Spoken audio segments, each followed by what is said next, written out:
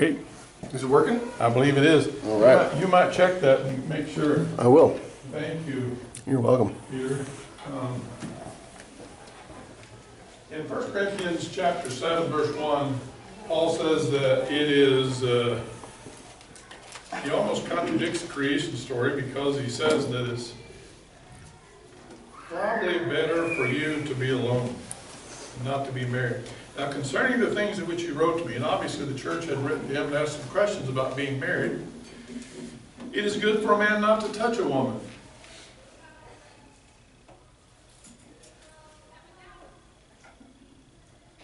Easy for him to say, isn't it? Then in verse 28, but even if you do marry, you have not sinned. Nevertheless, such will have trouble in the flesh. It's good that you not be married, he says, because they run to persecution. But if you do get married, you will have trouble. You guys believe that marriage is troubling at times? Hello? So is being single. Yes, yes, yes. I also want to read a verse. This is Proverbs chapter. This really has nothing to do with our lesson today, but it was just nuggets that I picked up along the way, and I want to give these to you. Actually, I stole this one from Mark Gungor as I was watching the video of Laura's this last week. Proverbs chapter 14, verse 4 says, where the oxen are, the trough aren't. Where there are no oxen, the trough is clean. What does that mean? There's no poo in the stall if there's no oxen, right? Now, Kelly was a veterinarian, she knows that for sure. Where there are animals, you have to clean the stall out every once in a while. I remember as a kid going to the barn, and we hadn't cleaned the stall out very well, and so you had to wear rubber boots, and I told my mom when I went back, I think it'd be better for us to just sell that cow and seal the barn up. That'd be one way to resolve the issue, right? That's what he's talking about. Where the oxen are, the trough is clean, but much increase comes by the strength of the ox. So here's what he's suggesting, that if you have oxen, it's going to take work. If you have horses or cows or whatever, and you look at the stalls and you realize how much poo is in the stalls, you start wondering if, it sounds like we're having somebody's having fun. You want to just sell the oxen and give it up. But the truth is, he says that when you have oxen, there's an increase, lots of things that you accomplish. Marriage is not easy. It's hard. At best, it's difficult. There will be problems that you will have. My son, Aaron, and Kelly just got back from a week of intense marriage seminar. Aaron has said many times before that there are times when he wouldn't take $1 million for Kelly. There are other times he would sell her for a Diet Coke. And I'm sure that probably most of us have felt the same way, right? There are times that you want to be around the person you're married to, and there are times you can hardly stand each other. Thank the Lord it doesn't last. But if you measure your relationship by the stuff that you have to do and how difficult it is to take the old pitchfork and get in there and throw the stuff out of there and work hard and that kind of stuff, and then you start asking yourself, is it really worth it? Is it really worth it? I can tell you, having been married 53 years, it's worth every day of it. Now that I've just about got my wife straightened out, it is worth all the time and energy that I have spent to get her corrected. This is recorded, Charlie. She and I went to the doctor here some time ago. Maybe you've heard me tell this story, but you know, my wife is, she is kind of person who, when a grain of dust flies in the air, it's scared of her. When she walked into the living room, it flies the other way because it knows she's coming after it. She gets all of my medication. I went to the urologist here some time ago, and I was supposed to take some medication before I got to the urologist, and he said, "Did you take your medication?" And I said, "My wife didn't tell me I had to take medication." He said, "What? You depend on your wife to tell you that you got to take your medication?" I said, "She always has. When I take my medication in the morning, it's all there." I didn't tell her she had to do that. That's something she's always done because she chooses to do that. She went to the doctor with me, and she said, "I'm going with you, and we're going to have a talk with the doctor." I was a little bit lethargic and that kind of stuff, probably because I was eating too much, several other things, eating the wrong kind of things. She said to Dr. Ting, "Now, listen to me, he's a good man. We got to get him well." And I never said a word, but I thought to myself, now that woman knows a good hunk of flesh when she sees it. And he knew, Dr. Ting knew, that she was serious. That's my wife. Anyway, there have been lots of battles in our life, lots of stalls that have had to be cleaned out, but it's been worth it, every bit of it. Now, today I want us to talk about who we are. In my approach to marriage counseling, my approach is that we try to help folks find out who they are so they can decide whether or not they want to change. In order for us to resolve a problem, we have to first of all understand what the problem is. So the lesson is entitled "When Design is Affected." There's a book that we have, I think, written down here called Self-Therapy by Jay Early. It's not a Christian book. I don't agree with everything that he says, but I recommend the book because I learned a lot of it. When a child is born, comes into the world, Jerry Smalley says that there is nothing more that this child needs than to have a safe relationship. If somehow this child does not feel safe, and what I'm talking about is he grows up with parents who do not make him feel safe by complimenting him, nurturing him, holding him, the little marsupials that crawl up into the little bag and they stay there for days. That's by design, obviously. Hello there. So, uniquely, those little fellas need nurture. Now, I got to tell you, gals, I did a little research some time ago about strong leaders. And one of the things I have determined about strong leaders is that almost always strong leaders have had a very nurturing mother. That's not always the case, but pretty much the three worst leaders that I know of in history: Hussein, Stalin, and Hitler. All three had a very nurturing mom, but had terrible dads. Hussein had actually two fathers that he wasn't sure which one was his dad. Hitler's dad would, I guess, and I'm told, would literally knock him unconscious when he was a kid.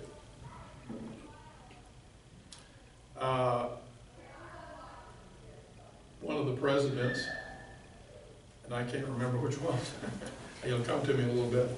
See, the first thing goes is your mind. Once you get over 70, you can always say, "I don't remember that." And it's really valid. And I really don't remember Roosevelt, not Teddy Roosevelt, the other Roosevelt. His mother lived with him in the White House. In Dr. Kevin Lehman's book, the Birth Order book, he says that most presidents are the oldest child or an only child. but they also have to have some other qualities, like they have to be nurtured into believing that they are very capable of doing some unique things. And so when this child comes into the world, if moms and moms, I believe, have more of a part when they're earlier than we dads do. Dads, many of them are busy working, creating security, they think, for their child. And as a result of that, there's very little nurturing. Here's some things that we know that good studies have been done. A girl who was raised in a home with a unnurturing dad will always, many times, not always, but many times will become promiscuous. How do you spell this, promiscuous? Is that C-U-S? S-C-U-S? That's what I'll put. You guys know what I'm talking about. I don't write to spell it right. I write so that you understand what I'm talking about. Girls who have a unnurturing dad need male approval, so they, in many cases, will become promiscuous just so that they can be approved by men in their life. I didn't say that. Some studies indicate that. The other thing is that when boys grow up without a nurturing mom, many cases, not all, many cases, will become hooked on pornography. Now, here's my explanation for that. It's my contention that God has given us a mom and a dad to model for us and to be the nurturing encouragement that we need to know how to deal with life. Boys need proper nurturing from their mom, and if they don't get that, they become then a little bit hesitant to be connected to the opposite sex because moms set a standard for them. And if that doesn't happen, then this need to have a female relationship in their life becomes, they internalize it, and it becomes something that they do in secret, which in some cases turns out to be pornography. Now, here are some other things that happen, and I'm going to ask you guys before we go through our thing today, here are some other things that this child does in order to find a safe place. If this child does not find safety with its mom or its dad, then we need another safe place. So we will look for places where we can be safe. Some kids turn out to be loners. We're going to go through that in a little bit. Some turn out to be performance-driven.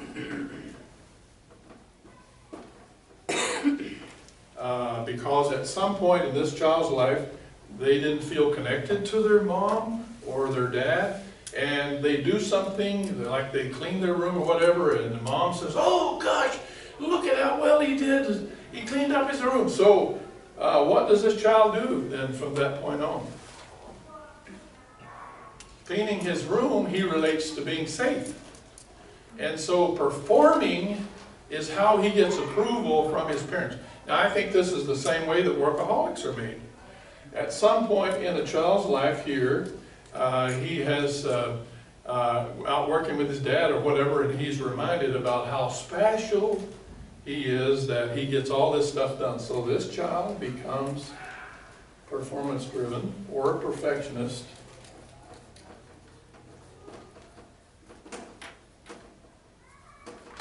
This is also where addictions take place. Addictions have more than just behavior here. Sometimes they're modeled from our parents, but also I believe that addictions become a safe place for a child to hide. When there's so much stress to perform, or they're not accepted. Next Sunday, Aaron and I will talk about why it's important for kids to be nurtured. And, you know, we weren't perfect parents. Aaron will be the first to tell you that. My oldest son even more. But we did some things right. But we struggle to be the nurturing parents when they were in this huge nurturing need. We struggle to nurture our kids. Now, one of the first things, class, that I do when couples come to see me is I ask them about their parents. Because in telling me about the relationship with their parents and how their parents' relationship will tell me a lot about who you are. If a girl is raised in a home where her mom is the ruling person and she tells everybody else where to go and where to get off and that kind of stuff, what's this little girl going to feel like her role in marriage relationship is all about? Yeah, you're going to want to be in charge. You're going to be, and I ask the person, how are you like your mom? Gosh, I said I'd never be like my mom. My next question is, well, how's that working for you? Not very well. Because there's too many times that I'm just like my mom. Or the boy grows up with a dad who has a certain personality, and the mom catered to the dad, even when he got mad and angry and demonstrated anger in the house and that kind of stuff. And he saw every time his dad wanted something that his mom catered to that. What's he going to expect from his wife when he gets married?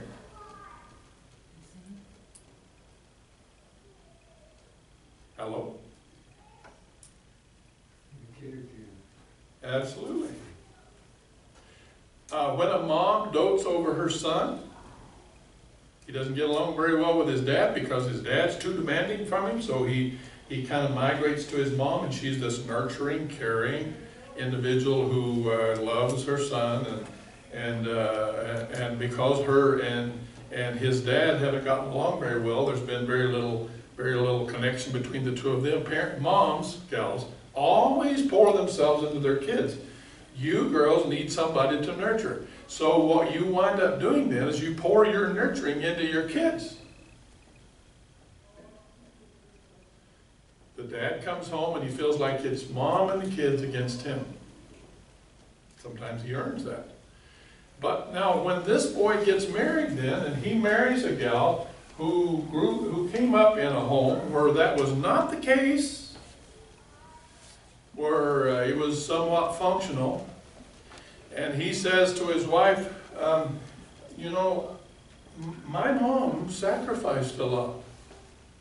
She kept her house clean, and you don't keep a clean house. What's that all about?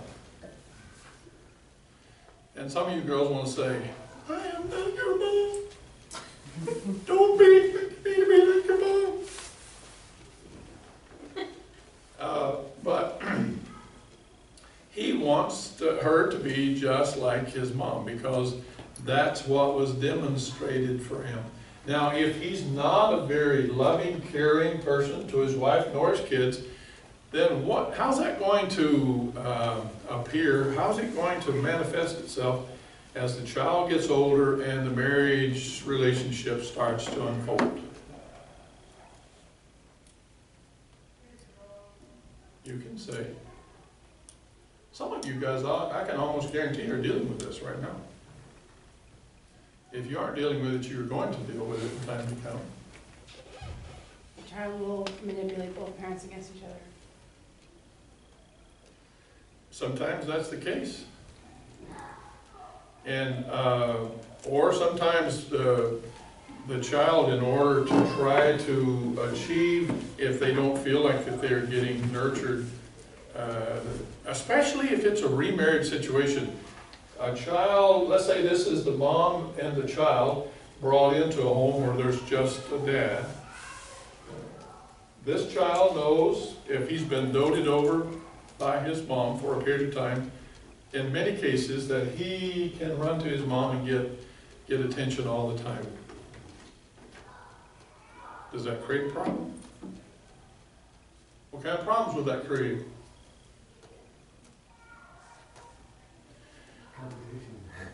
Yes. Yeah. Yeah. Now, I would almost bet that every one of you, if I were to ask you individually to tell me, are a victim of generational sin.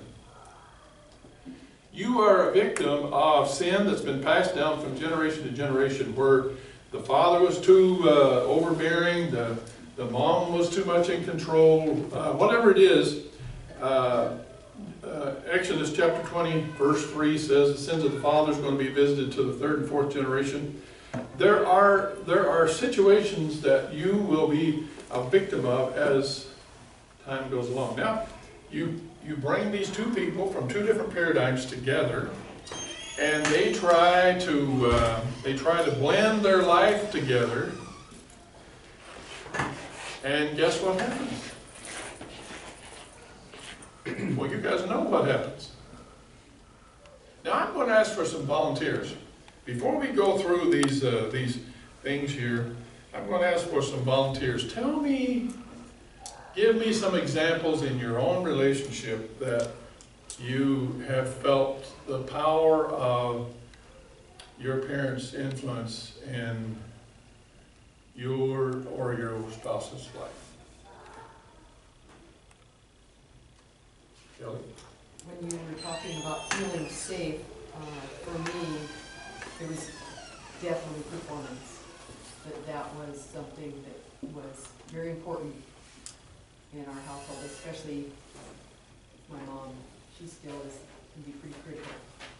And so I'm a high achiever performance, and I struggle with that.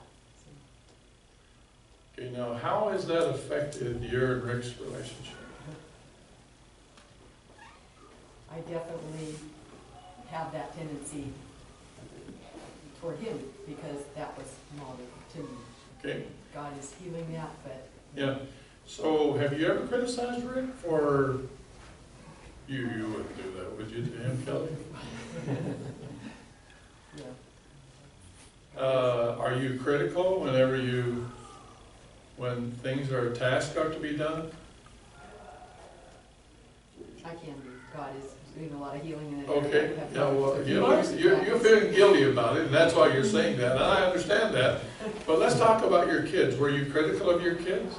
I was very careful with them. Not that I never was, but because that was done in my household, and I had a walk with God as a young mom, I was very careful to not. But I think it probably, I'm sure it came out in other ways, just as far as my cheating.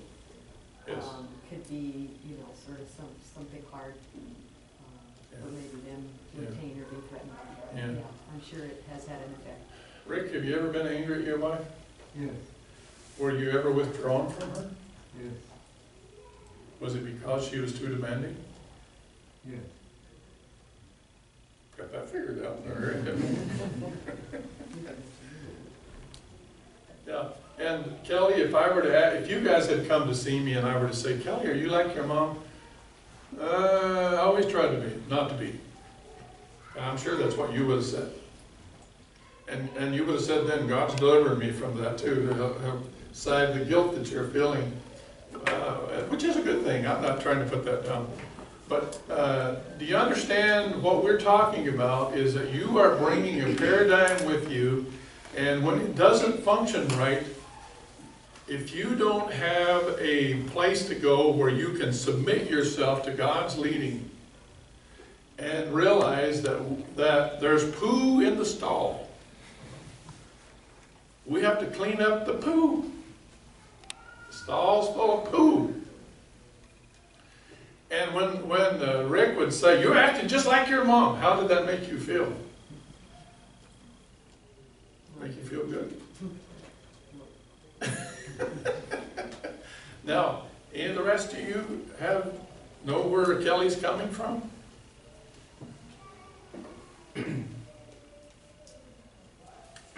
Yeah, my dad would withdraw. My mom was more, she wanted to communicate, so she tried to be, she tried to get stuff going, and he would kind of pout if he got his feelings hurt. So I tend to do that. Okay.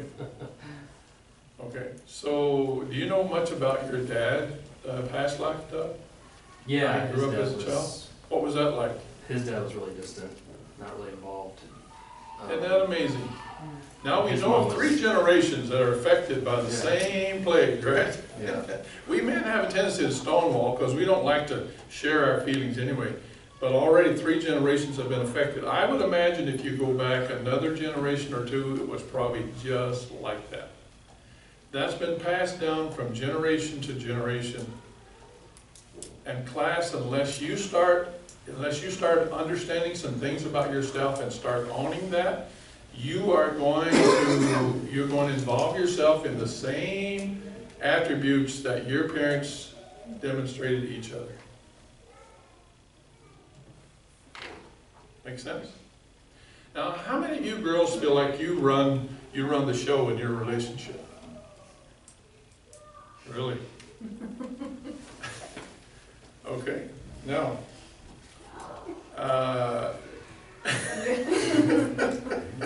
we don't want to embarrass anybody.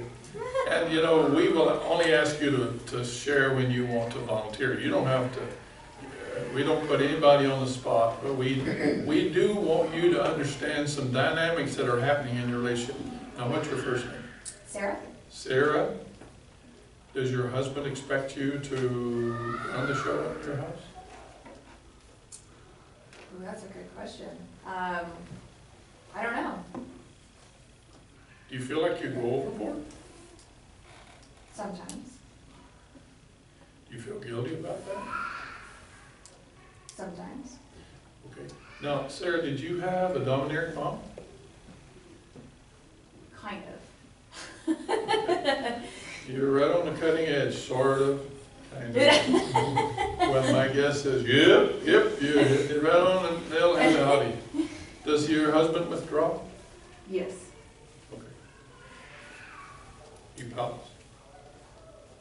I don't know if you call it pouting. He just kind of shuts down and Okay. just says, Now, you know what I find interesting is that we're almost always attracted to somebody who will allow us to play out the role that we feel that is apparent to our relationship, our childhood relationship.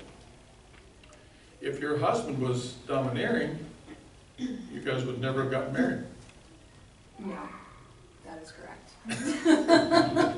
So, Sarah, let me ask you, I assume the reason you're here in this marriage class is because you want to know how to do marriage better, right? Yes.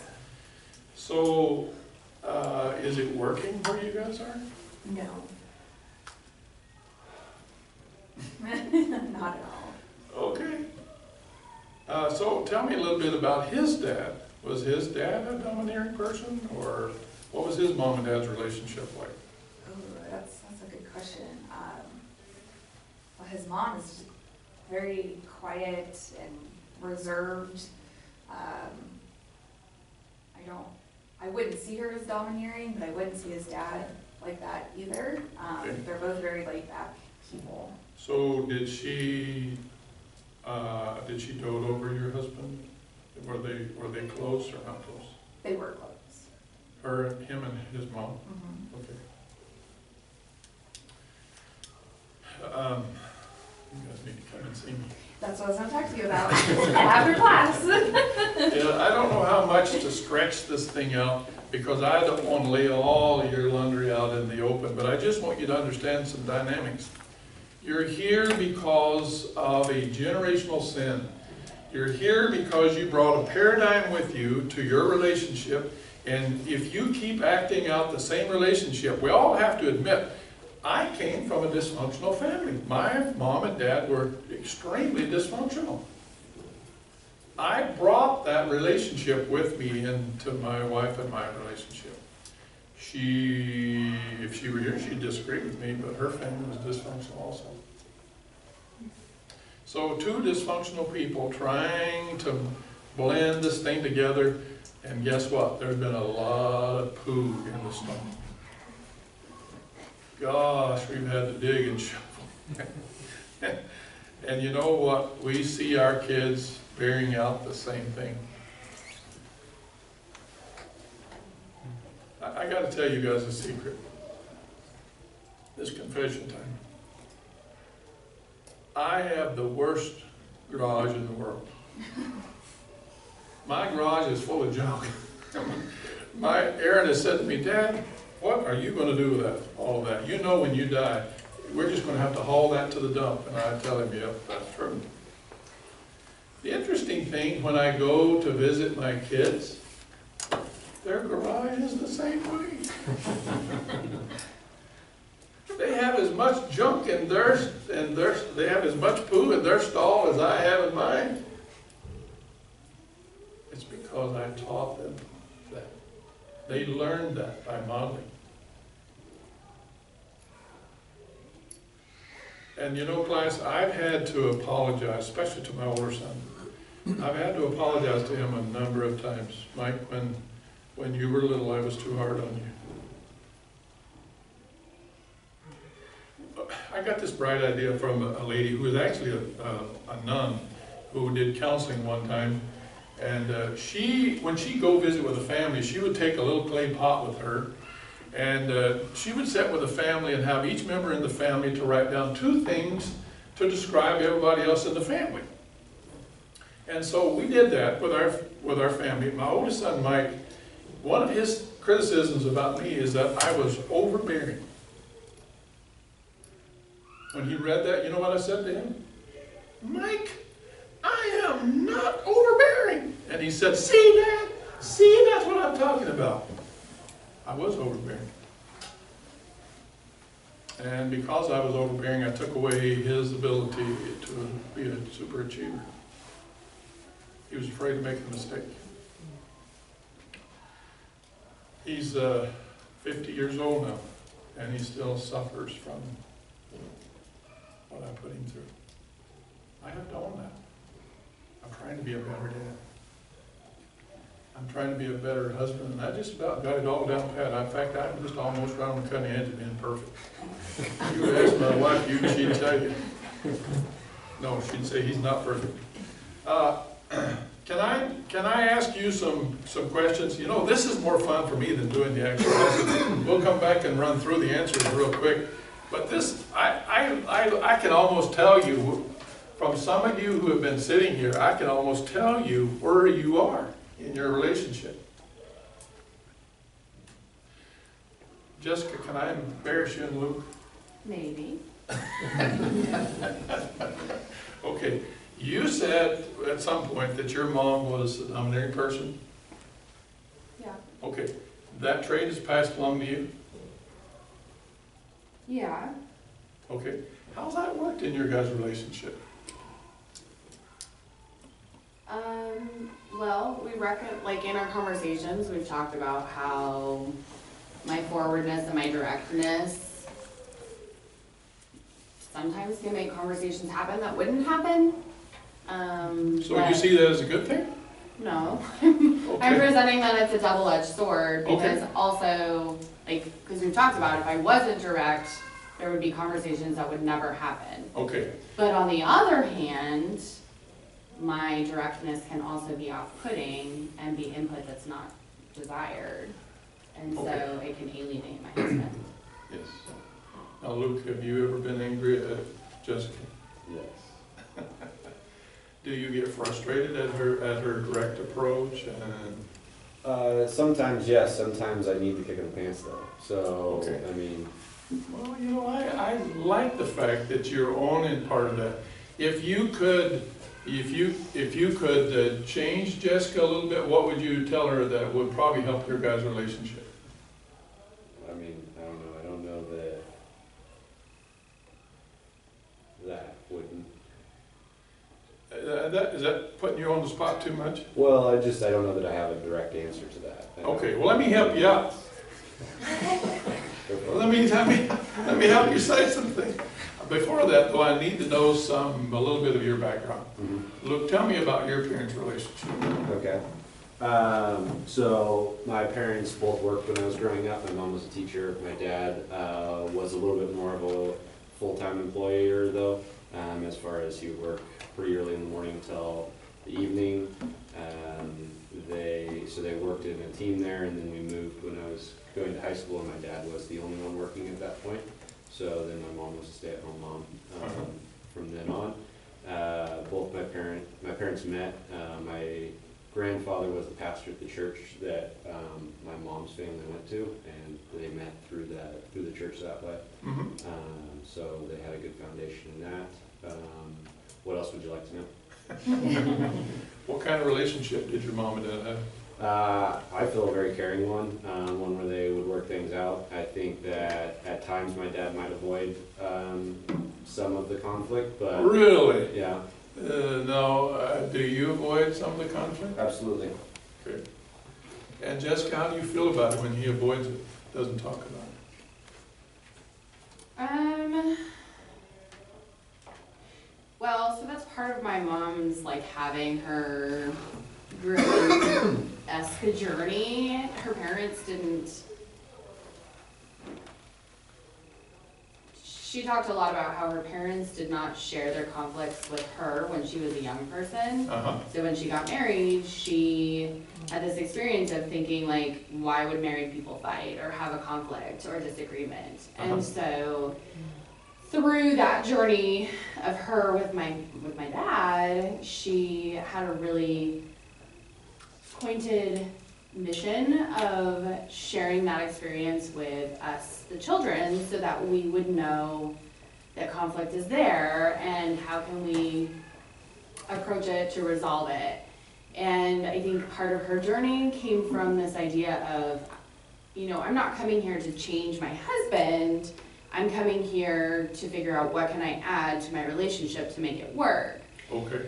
And so coming from that perspective, I kind of had this approach of like, well, you know, that's him. I'm not going to change him. So I need to find a way to make it work with what his process is. Okay. So why do you insist on, are you abrasive at times when you confront Luke? Yes. Okay. Is that necessary? Sometimes. Okay. You're okay with that? Mhm. Well, good for you. Not all the time. There are ways that I could Yeah, soften yeah, and yeah, improve my yeah, communication. yeah, Absolutely. Yeah. But sometimes it's needed, yeah. Okay. So, do you guys ever, Emerson Eckridge calls it the crazy cycle. When men don't feel like they're being honored or respected, women don't feel like they're being loved. We go in this crazy cycle where we kind of avoid each other or whatever. You guys ever go there? Mhm. Okay. And Jessica, is it your contention that if Luke ever wants respect, then he'll earn respect and he'll rise up, or does that ever enter your mind? I don't know. I don't necessarily feel like respect has been part of our conversation. I feel like I feel like ours has been more of a like Yeah, I don't feel like there's not mutual respect there. communication. Yeah. Okay, all right. Yeah. Well, I won't push you any further. As we've talked about before, when one person is an internal processor and the other person is an external processor, unless we learn to express our feelings, there's going to be conflict that's not resolved. And the other thing is, Luke, for you, learning to be an empathetic listener. Sometimes it's difficult for us to be empathetic with our spouse when they are being firm with us. How come this is not done? Why didn't this get done? You were supposed to do this. You're always doing that. It's really hard for us to be empathetic when that's the approach that we're hearing. Okay, so I probably have meddled as much as I've done. Anybody else want to share something while we're sharing before we take off through the material? It's just kind of bizarre, because we're the exact, but just different spouses. Like, she's just like him and she's just like me. It's really weird. Even the parents are similar. Yeah. And Doug, your parents both were external processors. They got into an argument and they worked it out to some degree. My dad was very introverted, but my mom would kind of force things to happen, and it would usually work out. But her Okay. parents, But when your dad was pushed to a certain place, then he would respond. yeah, but he would hide as much as he could, but my mom would eventually get it out of him.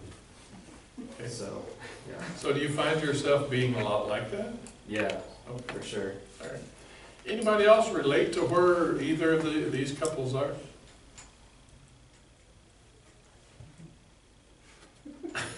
It's okay. So we'll go have dinner. That's right. Yeah, you know, I think what you're going to understand is that as you understand more about the process of being productive and getting things done, being forceful and using words that, that accomplish things are hugely important. Let's go through the material as fast as we can. And Charlie, then, yes, you got a question? oh, yes, sir, Mr. Peters. So I'm curious, we've talked a lot about the negative effects of our heritage from Yes. our parents. Yes. Couple questions. First of all, have you ever found a marriage that's functional, where the most of what was handed down from the parents was actually useful and helpful? And then, I guess that's really related. Is there a spectrum then too? I mean, is there, on this side over here, this is functional, this is helpful, this isn't? Also, one other question, I guess, and that is, how do you deal with the expectations or the understanding of people? You even alluded to it yourself. You said if you talk to your wife, she would disagree with you that her family was dysfunctional. She still thinks that her family is functional, but you don't think it is. I'm sure that's a major point of contention. Yeah. Well, the last thing you want to do is tell her you're acting just like your mom because they're all dysfunctional. That'll get you all kinds of places. Those are good questions, Peter. Here's what I believe about families. Every family has dysfunctional traits. By that I mean every family has things they have to work out. The functional families are the ones who learn to work through the issues. I want you to think about that for a little bit. Remember, we talked about the poo in the stall. Every family, there are very few people, when you think about all the differences that we get married with, you girls have certain expectations, we guys have certain expectations, and when you start insisting on your own thing, and because you don't think something is right, and your husband disagrees with you, you have to be able to functionally work through that. Functional families have been taught as kids how to work out issues. Don't mean that there was not some dysfunctional traits. Every family has dysfunctional traits that they have to learn to work through. Now, one of the things that, yes, And it's also true the opposite way around, because our childhood was pretty dysfunctional, but there's a couple things my mom did right that are functional. yes. Well, you know, as I shared with you, my wife and I both came from a dysfunctional family, but we did some things right. We read scripture. Aaron has mentioned this to me a number of times. Dad, you did a good job of reading scripture to me every day before I went to school. You helped me to try to unravel life according to God's view. And he says, I'll always be grateful for that. But you know, as I watch Aaron, he has suffered from our own past generational sin. You do what you know. Yeah, but, and you know, here's the thing. Generational sin can stop in a generation if we recognize where we are and we decide that we're going to clean out the stall. We're going to let the Lord Jesus have control of our relationship. In order to do that, you've got to be willing to walk on it. Here we go again. Anybody want to add? Does that answer your question, Peter? Yeah, that's a good answer. I had the other piece of it that I think maybe we didn't talk about as much is are there positive traits? Is there a way to look at the heritage you get from your family and see things that are good? And then related to that, how do you deal with it when somebody sees something as positive that isn't? Because that happens, right? I'm not sure if I understand what you mean exactly. Okay, so let's take, for instance, your example of mom kept a good house, right? And turns out mom kept a good house, but that meant that nobody could live in the house. Bingo. And your wife comes along and she's like, I'm not gonna deal with that. And you're like, well, but this is the way it's supposed to be done. Mhm. And how does, he needs to change his mind. Maybe she needs to learn how to keep a better house. Maybe they need to come together. But somebody's gotta, first of all, is that a positive thing? Is there something good about that, keeping a good house, right? That expectation. Oh, yes. Well, and we have lots of guys who grew up being workaholics because they were praised when they were little for doing things. Working is a good thing, but if you spend all your time working, I have in my cabinet in my office 4 hats. One says job, one says parent, one says spouse, and one says hobby. And lots of times I take them out and ask the person, particularly the husband, which one of these do you wear the most? You know how to take your job hat off and put your spouse hat on. Because the thing, as Peter is saying, the thing that is so positive, like hard work is a good thing. But if that's where you spend all your time and your energy, then it becomes a bad thing because you never spend time with your family.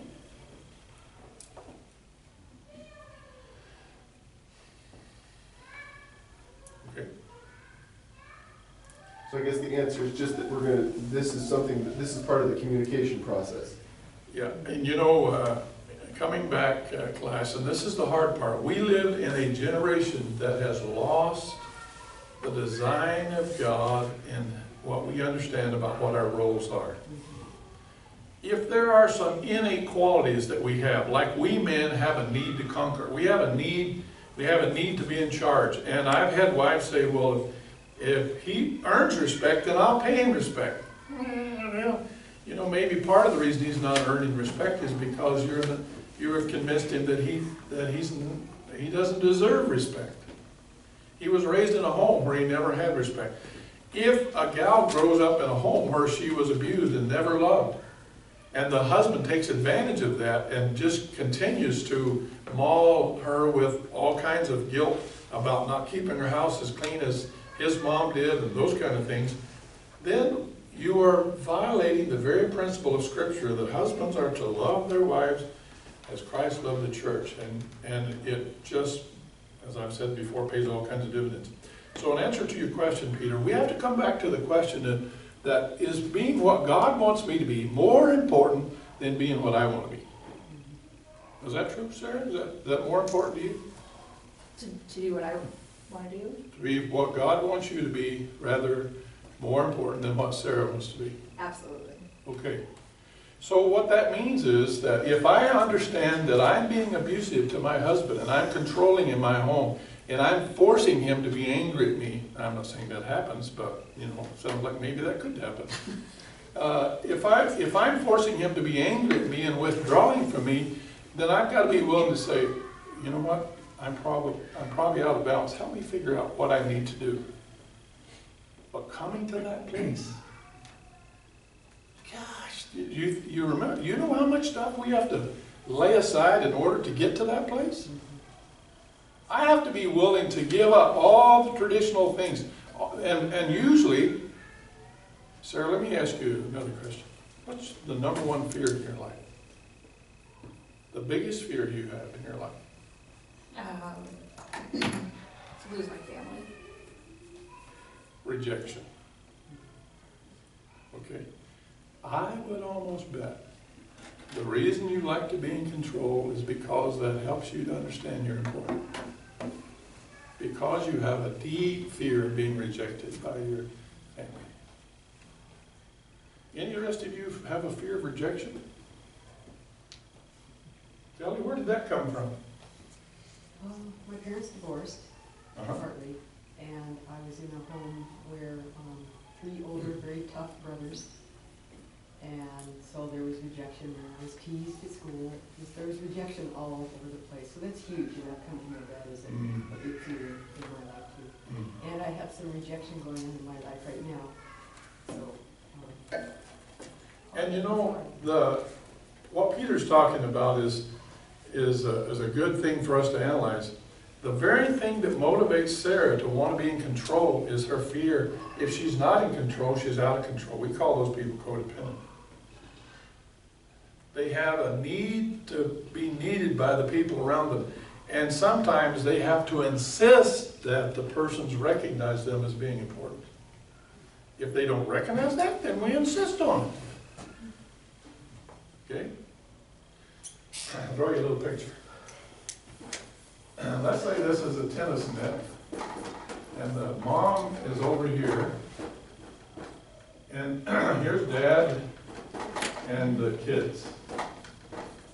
And the mom, who grew up in a home where she got recognized because she kept the house clean, she kept everybody organized, that's how she got affirmation from her parents. Okay, it's like she's got a tennis racket in her hand. She hits the ball over here and she says, Saturday morning we're going to clean the house and get everything straightened up and everything done. But before they can hit the ball back, she runs around there and hits it back herself. She goes and cleans the kids' room and the house and everything else, and then she says what? What do you think she says? Why didn't anybody help me? Every once in a while when I have a class like this, I'll hear a wife say, if I didn't do everything around the house, nothing would ever get done. Well, all kinds of red flags start to go up when I hear that. Guess what she's saying? She needs to be needed by her family. She's willing to do all the work so that they can say, we couldn't do without you, Mom. She does it in such an abrasive way, she offends everybody. Does that make sense? Can you relate to that, Sarah? Yes. I said those exact words. Oh, no, not you. Yeah. Okay, we're going to have to hurry, or we're going to be late. We could talk about this. I want you to bring your questions next time we get together, because there's questions running around in your brain right now that you're thinking about that you want to ask. Let's see if we can get through this as fast as possible. Number one, greatest need is safety and relationship. I've just shared with you from the family pot that every child's need, greater, stronger than the need for sex or food or anything else, is this need to have a safe relationship. If we grow up without a safe relationship, then we start looking for places of safety. Number two, when safety is threatened, these are some of the attributes that start to unfold, according to Jay Early in his book. One is addiction, perfectionism, performance, codependency. Was that one or A, B, and C? A, B, and C, sorry. Okay. A, B, and C is addiction, B is perfection, C is performance, D is codependency. The next one, we can develop protectors. This is what he calls the protectors. 1, 2, 3, 4, 5, and 6. Number one, manipulator or a schemer. That's supposed to be schemer. I believe schemer has 2 M's in it. Is that right? What's one? Is that right, Jessica? You're the school teacher.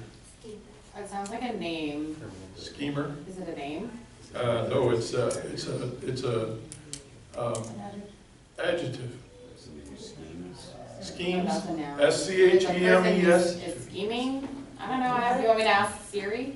Well, you guys can just write down schemer and then number 2 is a runner. Oh, right. People who run away from. That's number 2. Number 1 was a manipulator. These are the protectors. And Mary, you were talking about the child who learns to manipulate everybody in the family. Number 2 is a runner. Number 3 is a fixer. Number 4 is a blamer or a victim or a martyr. I got a guy that I'm working with. He has the whiniest voice. He just drives me up a wall. Whenever I visit with him, well, I've really been trying. You know, I'm doing my best. That's exactly how it sounds. I'm doing my best. And I'll tell him, quit being a victim. fact, he even went somewhere this last week and was going to present himself to these people, and I said, don't go in with your whiny voice. Be a man, be brave. I don't know if he did or not, but he came out all right, I guess. Number 4 is a blamer, a victim, or a martyr. Number 5 is a judge or a critic. Which one of these fit you? Number 6 is an actor. And under actor, you can become a hero or the hardest worker, or C is again the martyr. Now,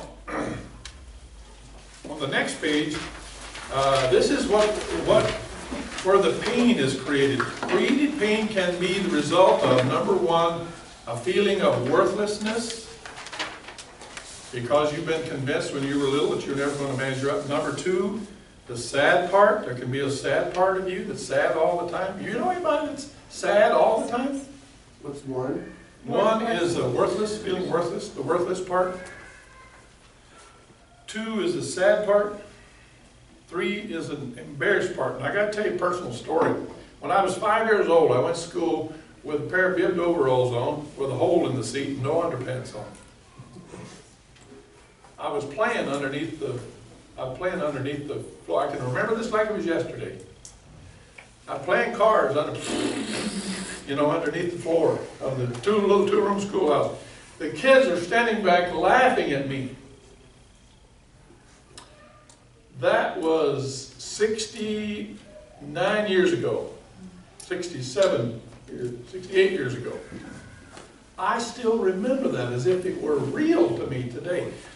When I'm in our staff meeting, and some of the staff starts to say little quips about Charlie this or Charlie that, I become agitated inside. It makes me angry. Because I can still remember this embarrassed part. And I hate being embarrassed. Any of you relate to that? Okay. Number 4 is a fearful part. Something's happened to you that you're afraid of. Somebody died, you saw somebody shoot somebody, there's a fearful part of being beaten or whatever. Number 5 is a rejected part. Number 6 is an angry part. Now I want to talk about this for just a second. Anger is a learned trait. Class, you got to hear this. Anger is a learned trait. For you to get angry, you've had to be allowed or encouraged to be angry when you're little. How many of you have one or more parents that are angry? Okay. I'm telling you, James says that the anger of man works not the righteousness of God. Anger is something that you have in your life that is a part of what you witnessed whenever you were little. And if you're not careful, you will allow the anger in your life to repel the people that are close to you. Usually anger is a secondary emotion. Okay, which is the first? Well, it depends on the person, it depends on the situation, it depends on the perceived threat or the perceived offense, right? Like if I'm sad, I can come out as anger because I want to protect my sad feelings. Okay. Or if I feel threatened or afraid or uncared for, Okay. then I come across as angry. Yeah, but anger then gives us an excuse not to accept the responsibility of whatever we feel bad about. Right, or feel what we have to feel underneath that. Right. There you go. Okay, here's to recognize the reprogram. We have to kind of reprogram our brain to God's design. And this is what Peter was alluding to a little bit ago. Class, you do not have to, Sarah, you do not have to be codependent. The Lord wants to set you free from that. I got to tell you, my wife didn't like this very well.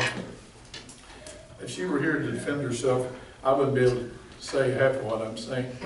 But she was just going on one day, and I said, I was really helpful. I said, you need to let the Holy Spirit sweeten up your spirit a little bit. Well, that went over like a lead balloon. I have learned since Not to say, not to accuse her of being outside the will of God. You want to get on her bad side? That's the way to do it. Okay, number one, identify the issues. Now, class, I've tried to help you identify the issues. If you want to come and see me in private, we will go through some other issues in your relationship, in your person, so that you can allow the Lord to change. I'm telling you, God will deliver you from the things that's creating issues in your life, that's causing you to be disliked by your spouse or even your kids. When you're angry a lot or when you're controlling, you get to the place where you feel like, now sir, can I ask you a personal question? Sure. I'm glad you don't mind me asking you a personal question. I'm glad you'll let us be. You use our grandkids. You're welcome. Do you have kids? I have a stepson. Okay, is he ever afraid of you? No, Okay. Are you ever hard on him? sometimes. Okay. What's he do when you're hard on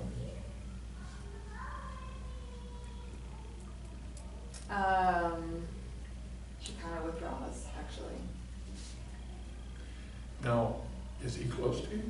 Yes, Good. yes, we have a very, very special relationship. Good. Well, it doesn't sound like that you, as my son said about me, that I was overbearing,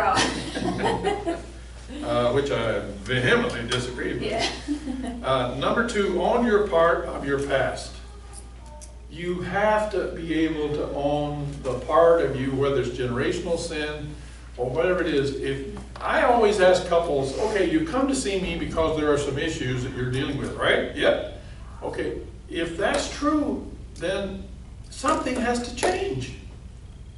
If what you're doing is not working, it's a no-brainer to say, well, gosh, if we just keep doing the way we are, when we're married 53 years, it'll get better. It don't get better unless you decide you want to be in the center of God's will. You recognize whatever it is generational sin. If it's that, continue to submit yourself, submit it to God's direction. And we talked last week from 1 Peter how Jesus modeled for us what it's like to be in a certain place. What was number 4, Charlie? Sorry. Number 4 is submit it to God's direction. What was 3? Number 3 was recognize as generational sin.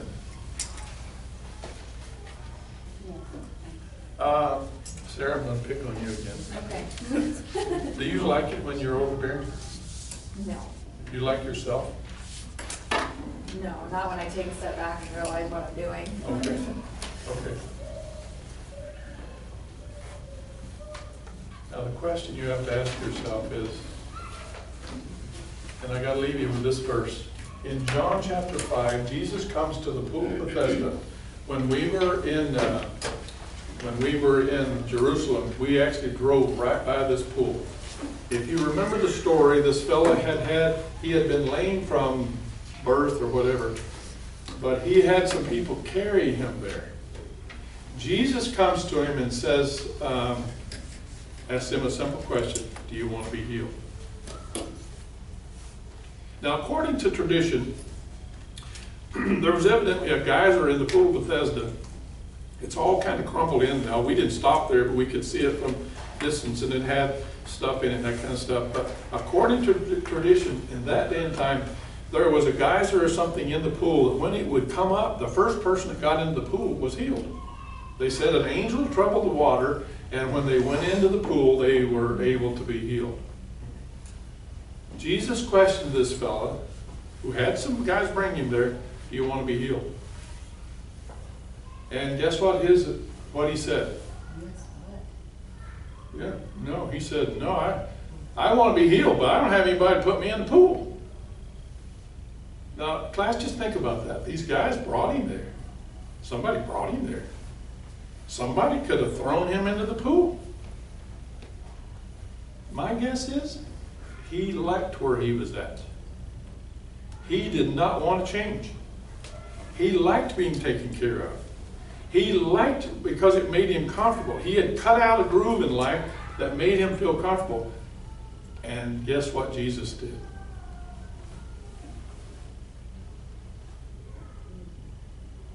Jesus healed him. Now today, God wants to heal you.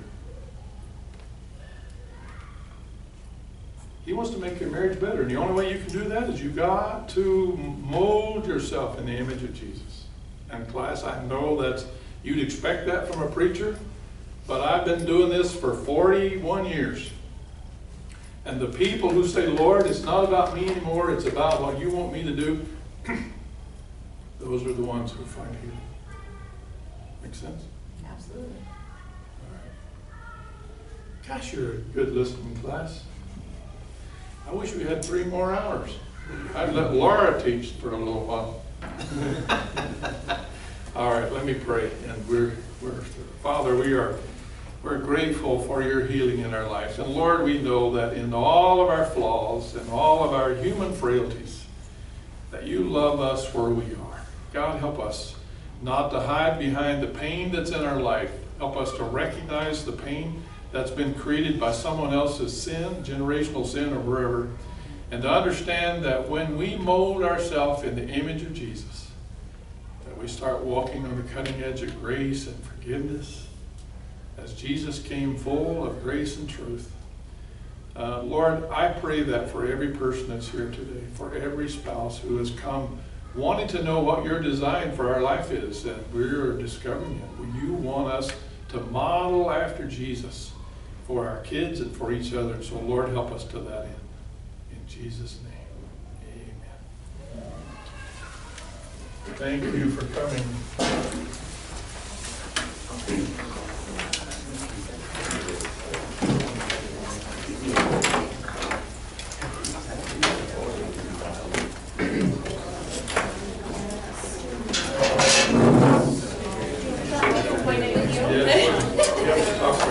Okay. She's my appointment maker. I don't know how to. Okay. Now, can you just punch the little button around on the other side there? There.